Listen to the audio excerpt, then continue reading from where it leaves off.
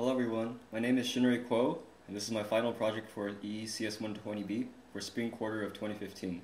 For my project, I built a Simon clone type game using an Atmega 128.4 controller, keypad, LCD, some LEDs, and a 7-seg display attached to a shift register. Code was written in C using Atmel Studio 6.1. Pressing asterisk will start the single player mode. As you can see, I have some non-standard characters.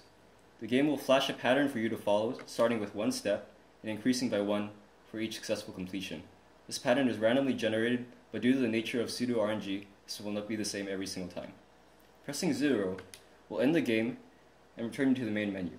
You are given a score based on the length of the pattern you completed. High scores are recorded into EEPROM. The A, B, C, and D buttons will increase or decrease difficulty, with A as the lowest and D as the highest, and B as the default. The pattern is quicker, and you have less time to think at higher difficulties. The 7-segment display indicates how much time you have left to make a move.